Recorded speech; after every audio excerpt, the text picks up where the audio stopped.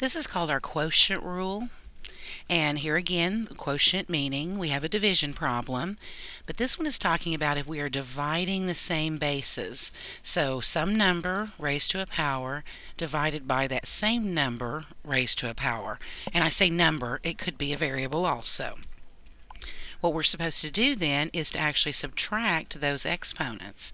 So the way that I say this is when we divide like bases, we subtract the exponents.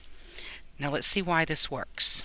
If we were to write out what x to the 6 truly means, that means x times x times x times x times x times x, 6 of them there, over x squared would be x times x. Now if you'll remember from just fraction rules, we can cancel out common factors on top and bottom. Because if you think about it, things like 5 over 5, 5 divided by 5 is 1. So what we're doing when we cancel those is we're really dividing it out of both the numerator and the denominator. Well, in this case we have a common pair of x's on the top and bottom that we can cancel out. And then we also have another common pair of x's on top and bottom, so we can cancel those out. So now the only thing we have left are these x's here on top. So I've got x multiplied to itself 4 times. So that's x to the 4th. Now if we use the rule says when you're dividing like bases, you subtract the exponents. So I am dividing like bases here because I've got x to the 6th over x squared. So my answer then will be the base, which in this case is x, raised to the, subtract the powers. And 6 minus 2 is 4. So it absolutely works. Now let's work a couple of examples here. Here we have x to the 8th, y to the 6th over x, y to the 5th.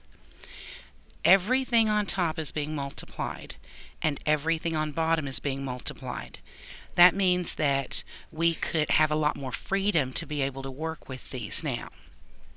So what we could do to help you be able to see this a little bit better is we could actually break this up. That would be x to the 8th over x times y to the 6th over y to the 5th. We could literally do that because remember, when you multiply fractions, you multiply straight across the top and straight across the bottom.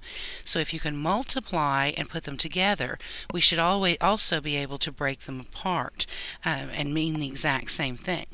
Now we don't have to do this every time. I just wanted you to be able to see that it was possible and why we can work with things the way we can. Now we have x to the 8th over x. We are dividing like bases, so we are supposed to be able to subtract those exponents. This exponent is an understood 1. So that means we have x to the 8 minus 1, which is 7th power, times, and then here we have, again, we're dividing like bases, so we're supposed to be able to subtract the exponents. So we'll have y to the 6 minus 5 would be 1 power. Now we can rewrite that a little bit nicer and just say x to the 7th y. For the next example, I'm not going to separate them out like I did this one. We're going to go ahead and do this, the proper way. We're going to look at numbers first, and then each one of the letters. So 7 over 14. Isn't it true that we can cancel out a common factor of 7 on top and bottom? 7 goes into 7 once, and it goes into 14 2 times. And then, so we have a 2 on bottom and a 1 on top left over. Now, as far as our x's, we've got x squared on top, x squared on bottom. That's a common factor. That's the exact same thing on top and bottom. We can cancel that out. And then as far as our y's, we are dividing like bases, so we can subtract the exponents. So that's going to be y to the 6 minus 3, which is 3 power. It would be better to write it as y cubed over 2.